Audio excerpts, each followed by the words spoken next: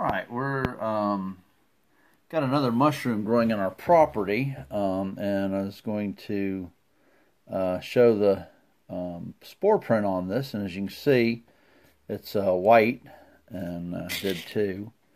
It's also white, and that is for the mushrooms. These are Shaggy parasols, and we have the Shaggy parasol, which is edible, but we also have on our property a look-alike of the Shaggy parasol that is described as a puker, which doesn't sound very appealing. And spore print white means it's the Shaggy parasol, and again you can see this. I did it with both of these. If you've never done a spore print, it's fairly easy. All you do is put your mushroom on, depending on what color you expect. We do it on white. If we're expecting a darker print, we do it on yellow. On black. If we're expecting a white, my wife threw away my sheet that I had done some other stuff on the other day, and so basically you just set your mushroom down, big chunk, and put a glass over it. Helps hold the moisture in there, and the spore, it'll drop the spore print. If I did this now in about 20 minutes, 30 minutes, it would have we'd have another spore print there. And the spores are the seeds. So anyway, this is looking at our Shaggy parasol, and you can kind of see why they would call it a Shaggy parasol. It looks kind of like, something's. You can see the. Should I get my finger in there without killing myself? There we go. You can see the kind of shaggy appearance and rough appearance to it. They also have what is often described as a nipple, and I imagine you can figure out why they call that with the Shaggy parasol. This one also has it. So it's a nice little mushroom. We actually ate some of these last night, and I didn't do a spore print on them. And it's got a good flavor. It got a really good flavor. So they stain orange when you crush them or cut them. And as you can see, these were cut earlier, and it was hard to do with the.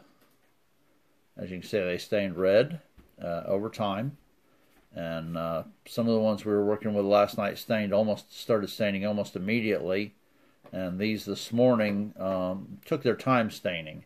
So anyway, this will be added to some of the other stuff we're doing with these, and next time hopefully it'll be just regular construction paper instead of a torn up package from the post office. All right, these are the some more of the Shaggy parasols that were picked, and like I said, we had very few last night. We're going to be eating more today, obviously, and got a bunch out there I'll show later. We have red staining almost immediately on cutting the stalks. That's orange. That one's red. That one's staining reddish. It's working its way there. Yeah, they stain orange to red. Gets redder over time. But anyway, we got a nice little batch, and as you can see, they're kind of meaty. Very tasty too. See, they're all turning. Yep. So some of these, like this one was picked. You can see he's turning orange, and this one here where he's damaged is turning an orange red. So anyway, we got some of these outside also. We'll be taking some videos of, and we got quite a few of them out there, and so far I don't see any of the pukers like we've mostly had lately. So maybe seasonality. Maybe these are more of a fall, which some of what I've read suggests. And the pukers may have more of a tendency to be a spring mushroom. So anyway, I'll let this go. Whoop. What are we doing? I was just going to say, yeah, these are different. They're just now starting to come up. Yeah. All right. I'll be turning this off for now. We'll add some more stuff to it in a little while. All right. These are the mushrooms that we're cooking. And these are the Shaggy parasol. And wife's doing a little more complex than normal. A lot of times it's just water and butter and a little garlic. This is, what all you got in there? An onion and a basil and some garlic. Onion, garlic, and basil. Did you boil? I cooked it with the water a little bit. A little water. Okay, so just water. And then I'm just letting it cook that. Saute the onion and garlic and basil first. The green things that aren't part of the pot are steaming up. that's the scallions. We use scallions a lot. So, all right. And we'll probably show some out in the yard and maybe show some being picked in a little while. They're looking nice out in the yard. Yeah, the ones in the yard are looking real good. So, all right. You going to try it? I already tried it. I'm just going to eat another one.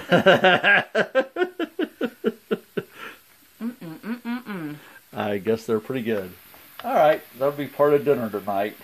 So, and we got quite a few more in the yard, and we're going to keep some and put them out in other places of the yard, including the places where the pukers kept growing. Hopefully these will overtake the pukers. So, all right, I'm going to let you go now.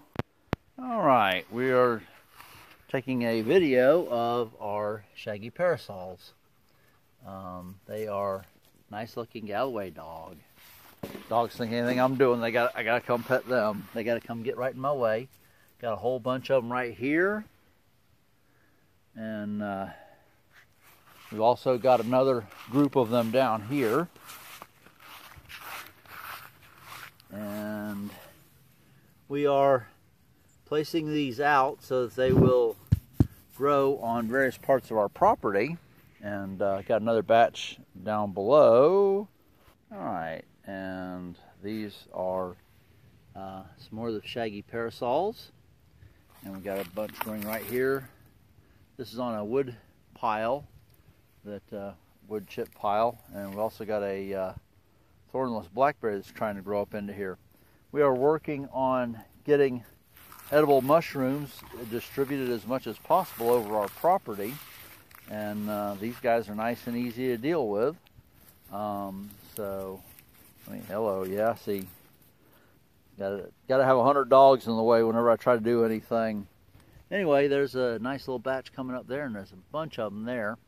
And we've got some on the stove right now that we already cooked, and we're waiting to do our breakfast with them. So, or not breakfast, dinner with them. So anyway, that's where we're getting a lot of these from right now. And we got a bunch earlier from a couple of pairs, but I don't think any are there. I have put some caps back into location here, which you'll be able to see. But these are my pairs.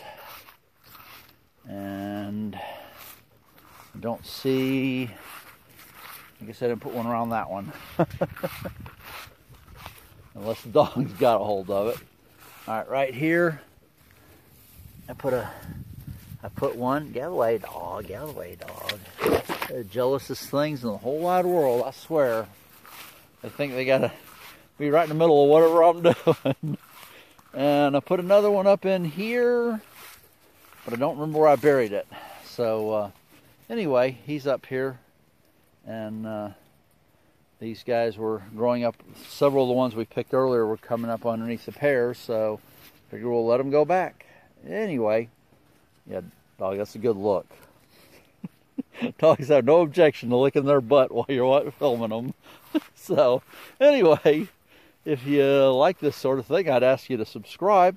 I'll be piecing this together with some other the videos I shot earlier. And like I said, if you enjoy this sort of thing, I'd ask you to subscribe. Thank you. Bye.